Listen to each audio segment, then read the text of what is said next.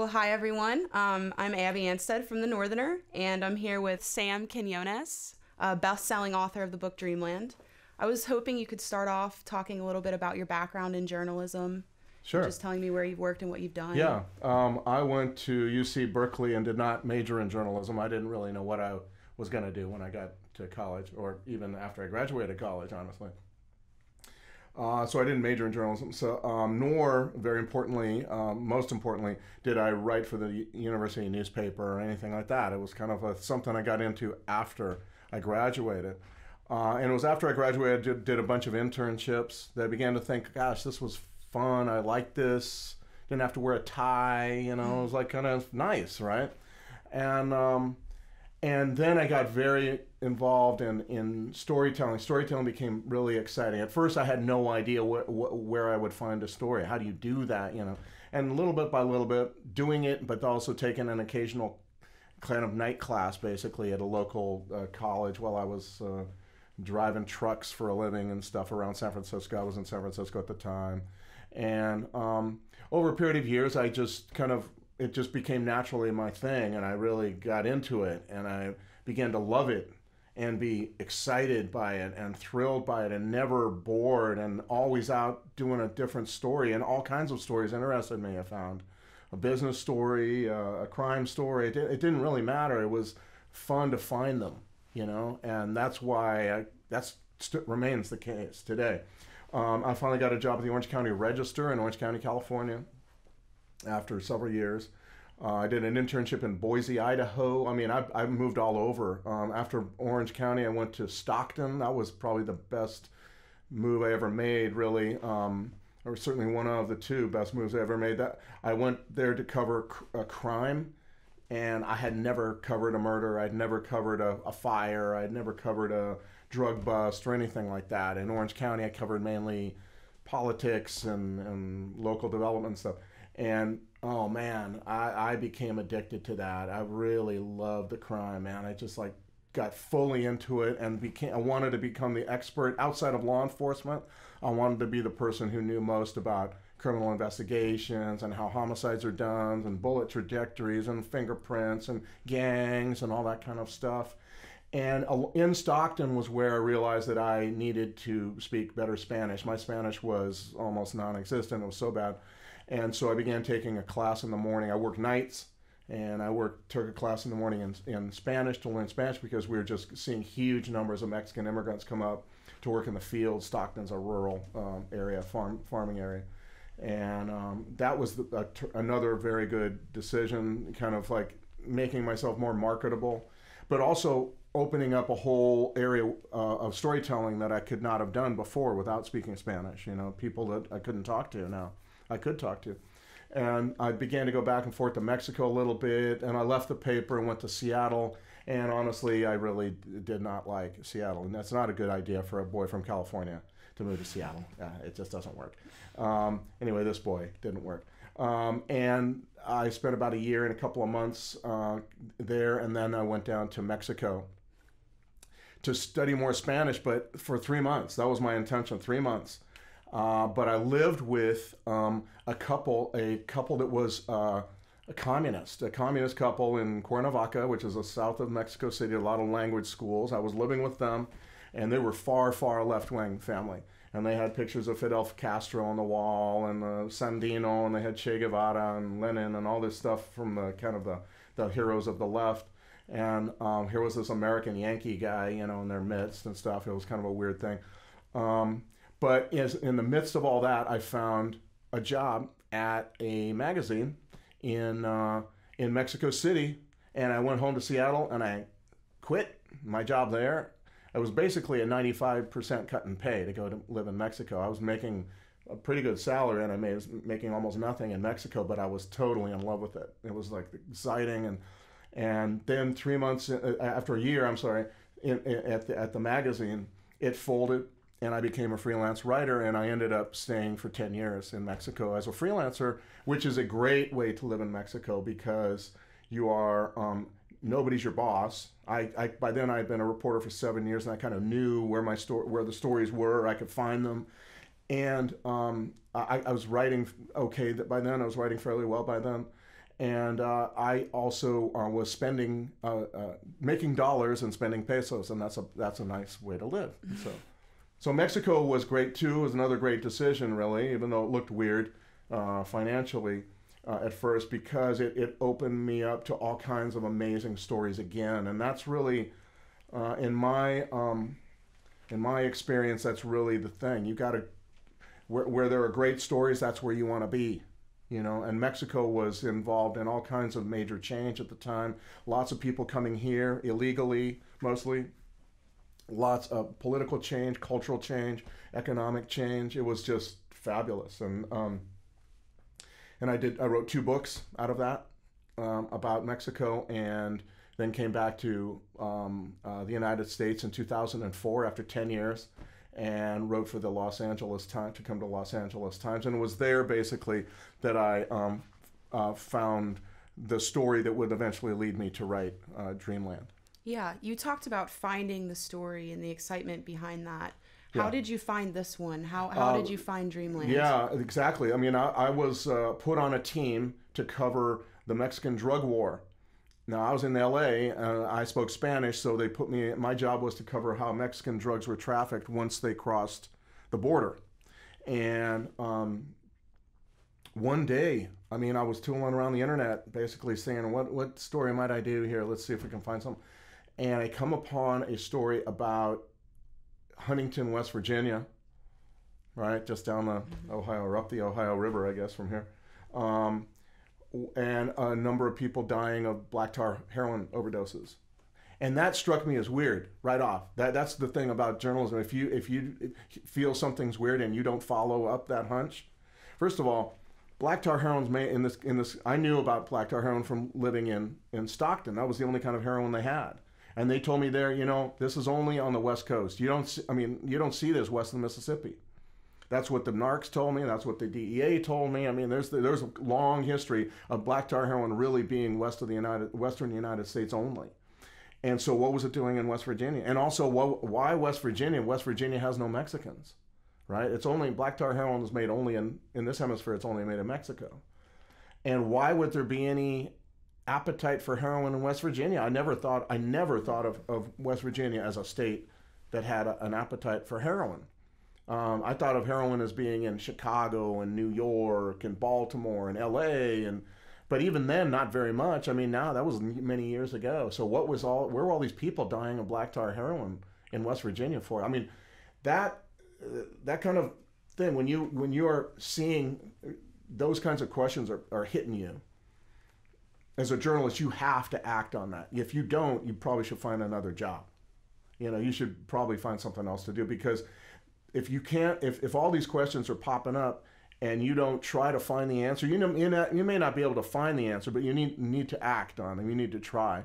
And so I called Huntington PD, and they said, all that heroin stuff that was coming from Columbus.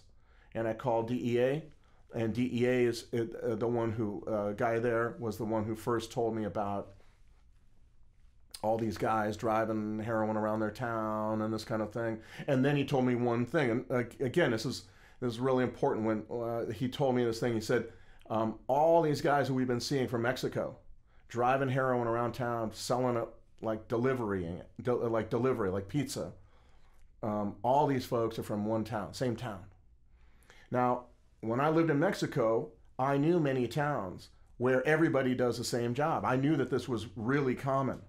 But they're small towns. They're places where poor people live, mostly poor, and so the access to education is not so much that you can go to school and become something radically different than what your father was, say, or mother was. That access to education is not there, so you end up taking your life trade from whoever's around you, your uncle, your brother-in-law, whatever it happens to be.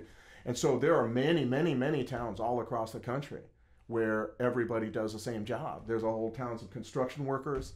There's entire towns of, there's one town I wrote about in my first book, which is an entire town where everybody makes popsicles, and they've built a popsicle business model that they have taken all over the country. It's probably the most prevalent non-kind of corporate business thing. I mean, far more prevalent than McDonald's down there. Maybe Coca-Cola is the only logo that you see more than these popsicle shops.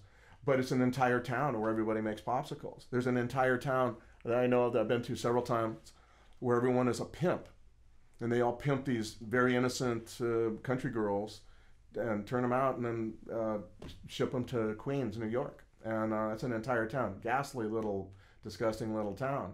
But the idea that everybody could be doing the same job, that there was a town in Mexico where everyone came here to the United States to sell heroin like pizza, was completely within the realm of possibility. And so I'm like, what town is that? And he comes back on the phone. He says Tepic. Now, Tepic is the capital city of Nayarit, the state of Nayarit in Mexico. Nayarit's a small state, but nevertheless, and Tepic's not one of the larger capitals, but nevertheless, it's 350,000 people. And I knew that a system like he was describing could not possibly have grown up in Mexico in a town of 350,000 people. It's just not possible. It had to be a small town. And so he gave me a list of all these guys that they had arrested and put in prison, who were still in prison, and I wrote to them all. I wrote to many of them. I can't remember exactly how many I initially wrote to, maybe 15 or 20. And one of them got back to me, and he was the one who told me that the town that I wrote about in the book, Jalisco, a little town, 20,000 people in the state of Nayarit, was the town where that was doing. And that led me to this story of Mexican heroin trafficking. But of course, behind it all was always, well, why would they be able to sell heroin in Columbus? Why is there an appetite for it? And that led me to the pills. So I really backed into the story. Everybody else comes to the story from the pills first and then heroin. And I was starting with heroin, saying, why are these Mexican heroin guys doing such good business? And in places of the country I never assumed had a heroin problem, Yeah. Can you talk about the style in which you wrote the book? Because I felt, as I was reading it, I felt like I was almost watching a movie.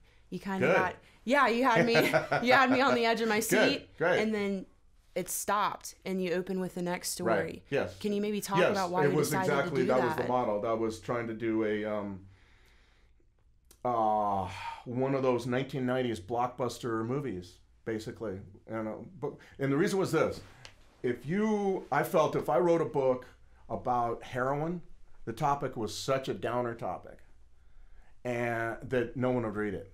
I really was fighting against the topic.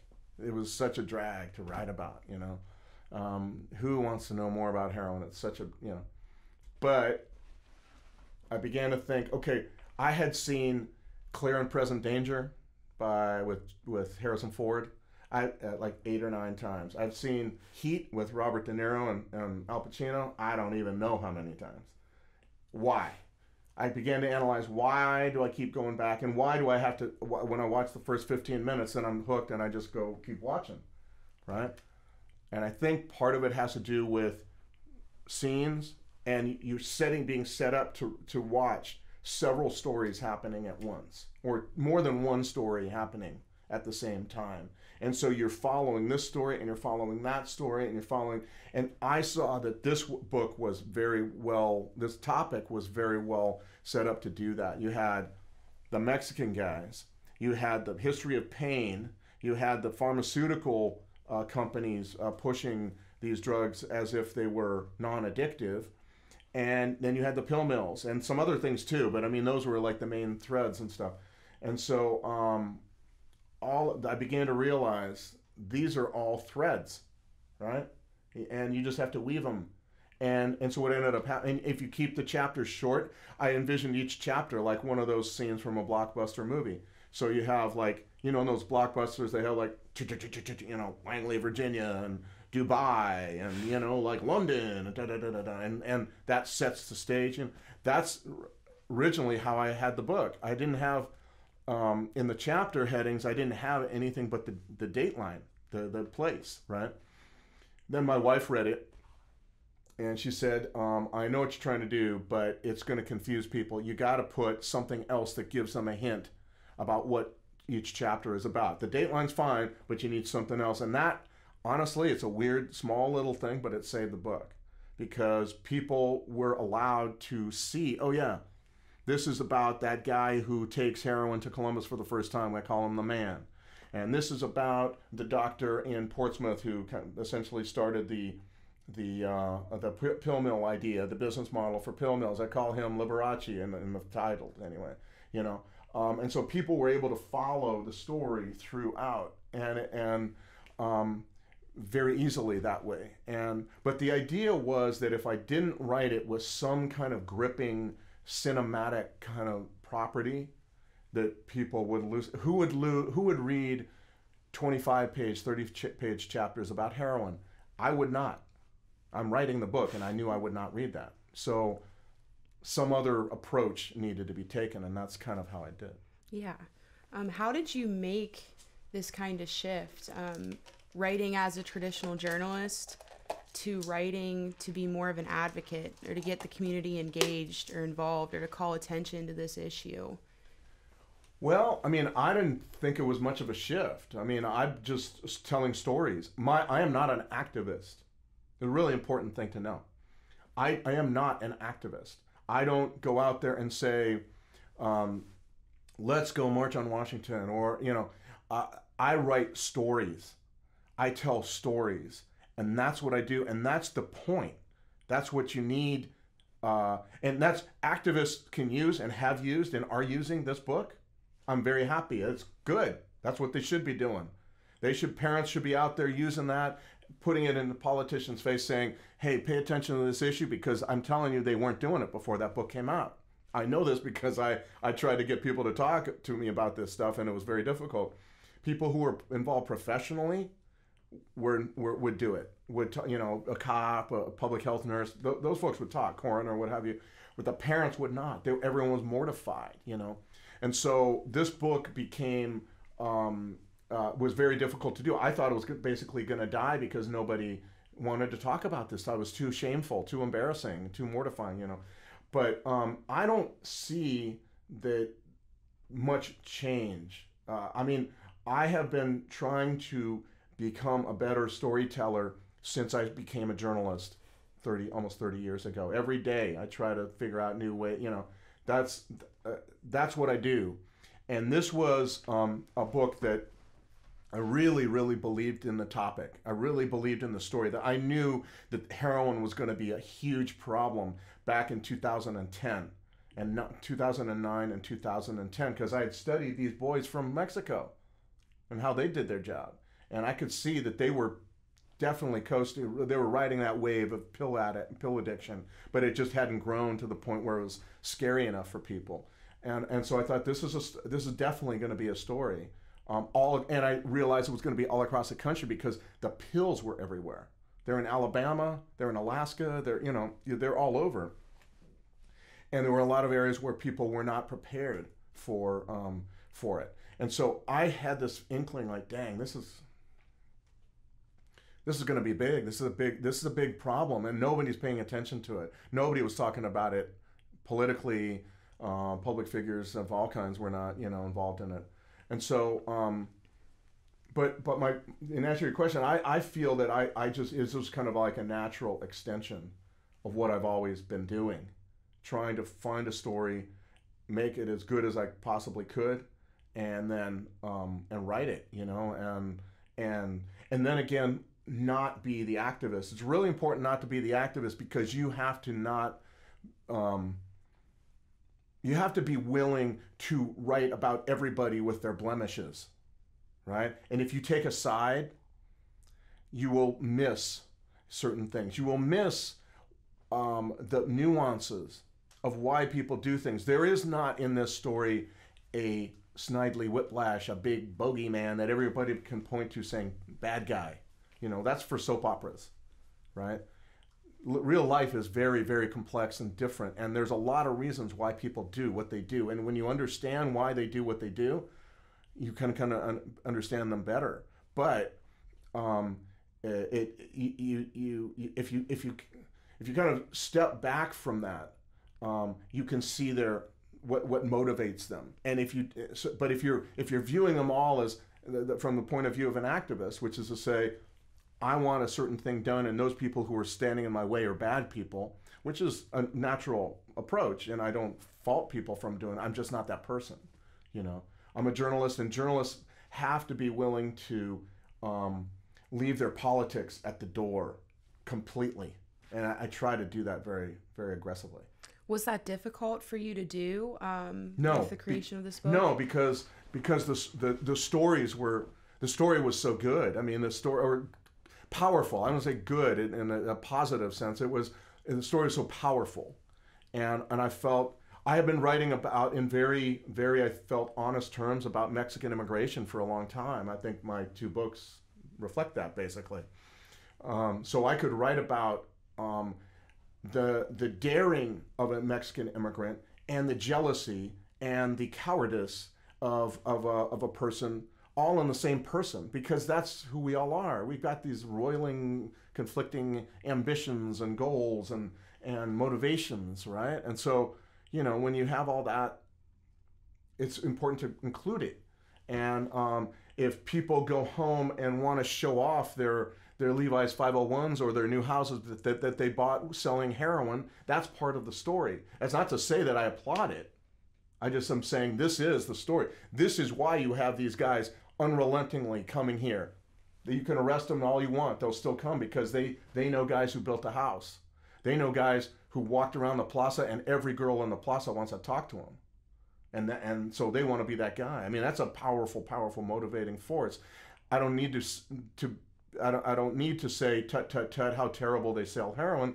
I'm hoping that you're mature enough as a reader to figure out that I'm not saying, isn't it wonderful that they're changing their lives by selling a highly addictive, devastating product to my countrymen? No, it is not. I'm just trying to get an idea, give people an idea of why this has happened. You can read it for yourself and figure out how you want to view these folks, the pharmaceutical companies, the doctors, the pill mill guys. All of that can be your entire conclusion yourself. Just, it's not going to be mine. I think it works better.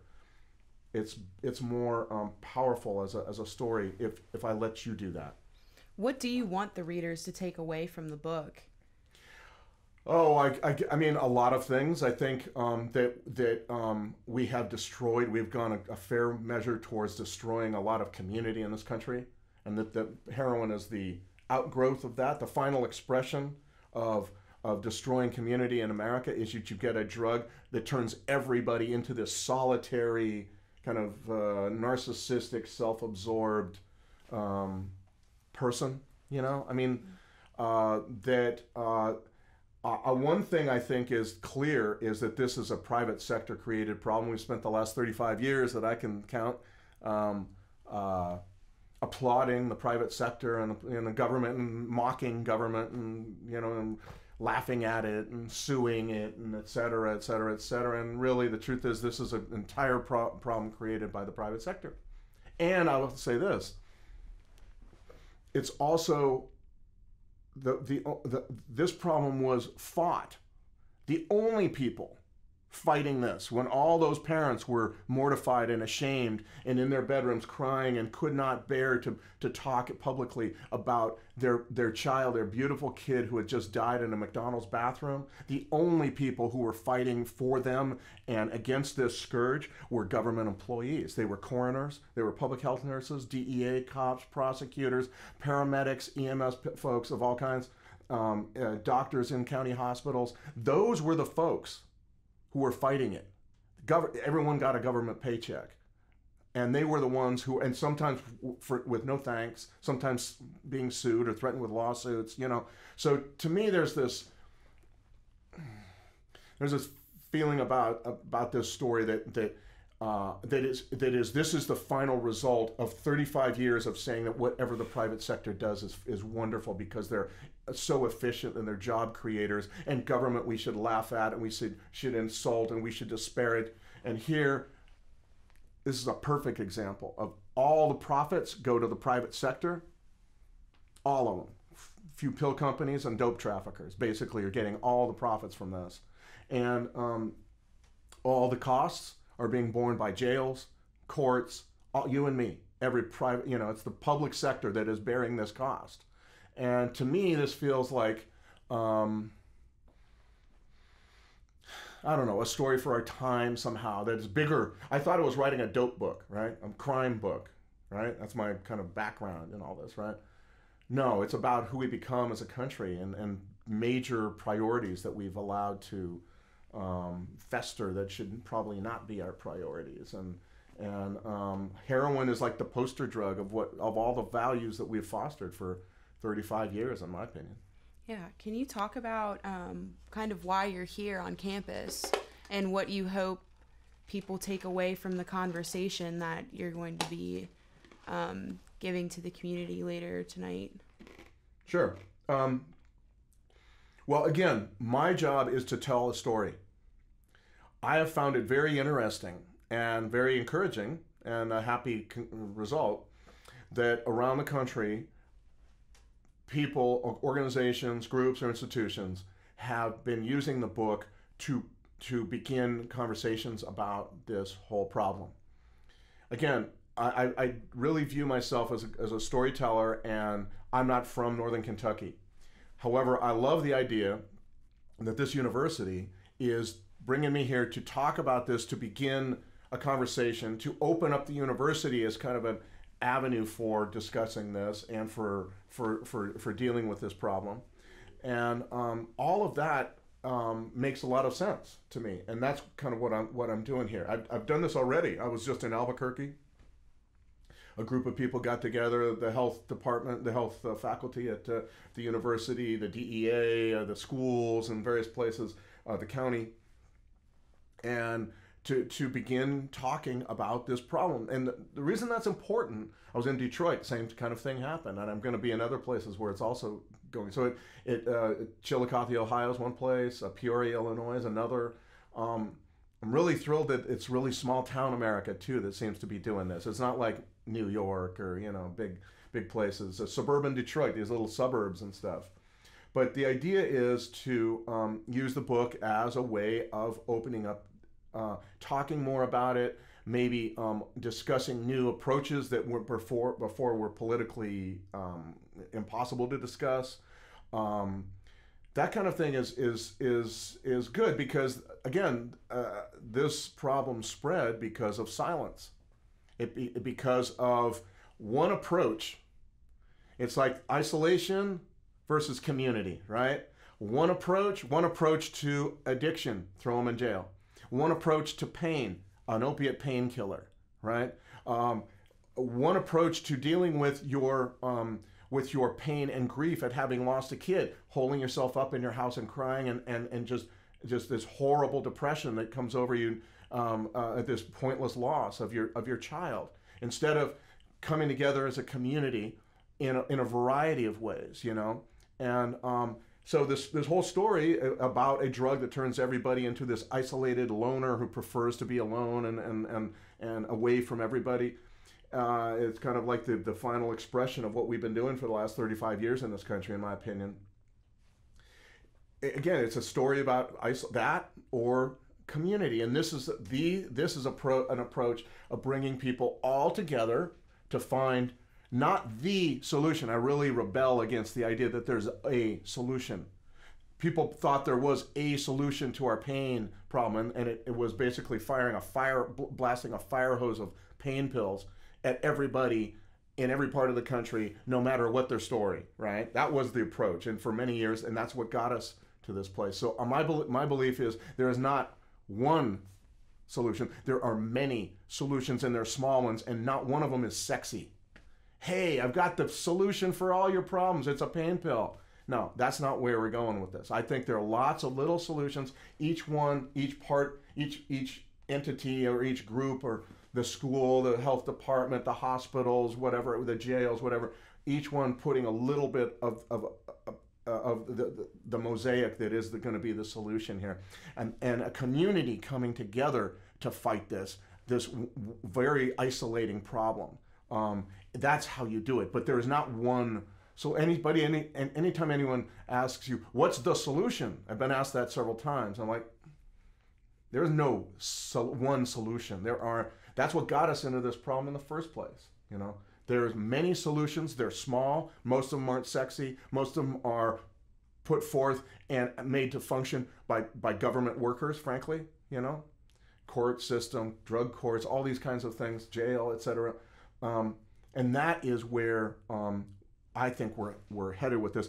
But I'm very gratified, in answer to your question, that the book is being used in this way to begin talking as a community about how to address this, and not say, well, we have a problem, we have our answer over here, and we have another group says we have our answer. We're going to be, you know, when you're working alone, all problems seem insoluble. When you bring synergy and leverage all the brain power and the energy together, all of a sudden you have some ideas that could be very interesting.